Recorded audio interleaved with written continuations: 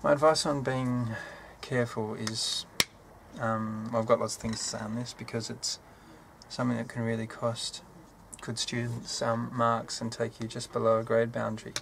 So what are the key parts of being sensible? One is just sense checking, making sure your answers are sensible and what you would expect. So if you're working out that a year 10 earns £100,000 a year from working in the local store, then that's not realistic. The second piece of advice is just not rushing, especially early on in a test. Of course you want to do things quickly so you've got plenty of time in the later parts of a test to apply your advanced higher order thinking to difficult problems, but that's obviously a balance to be struck, and you do not want to rush through an exam because that will cost you mistakes. One exercise you can do is, to make this point really, really clear to you, is just take a really, really simple exam, maybe from a year that you're no longer in, or if it's just for the GCSE, take a simple pass paper. Probably the easiest year for GCSE was 2011, and just rush through it and then mark it yourself and see how many stupid mistakes you made. I guess what I'm saying here is that this will then confront you with just how much of a big issue this is for you. Your third piece of advice is setting out clearly. If you set out clearly, you're much more likely to avoid silly mistakes. Remember, the setting out is not just for the benefit of the person reading your work, it's also for your benefit, so that you can better understand what you're doing, especially if you have to come back to it later. About 30 seconds ago I recommended deliberately rushing through a GCSE paper to make it clear to you just how badly this area of failing to be careful is costing you. Another option is to do very gentle, gradual speed practice. So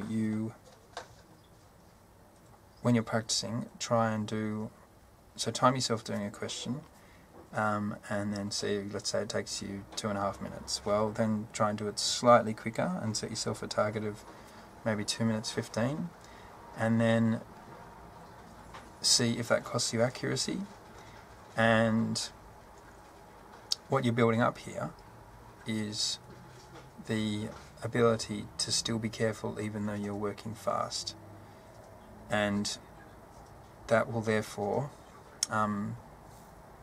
consolidate your ability to be careful in circumstances even when you're not working fast. So that's another technique and you can use to be careful. The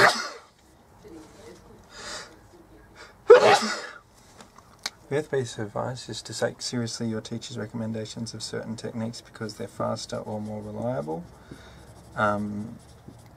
If being careful is an issue for you, then when a teacher says use this way because it's more reliable, well, just swallow your pride and use that method. If a teacher says use this method because it's faster, again, swallow your pride and use that method, because using techniques that are faster means that you do not need to rush in order to get through the paper. You can instead just capitalise on that time that has been naturally saved by using the faster technique. And finally,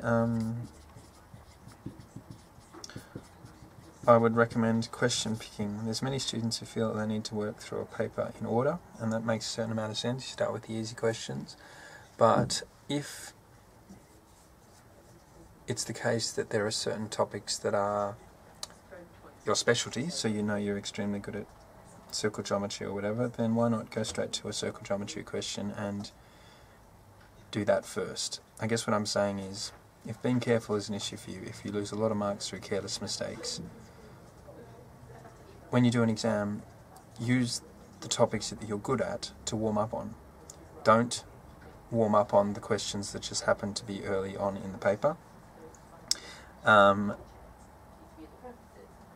therefore you might still make silly mistakes, but they'll be less costly because you've done them after having warmed up.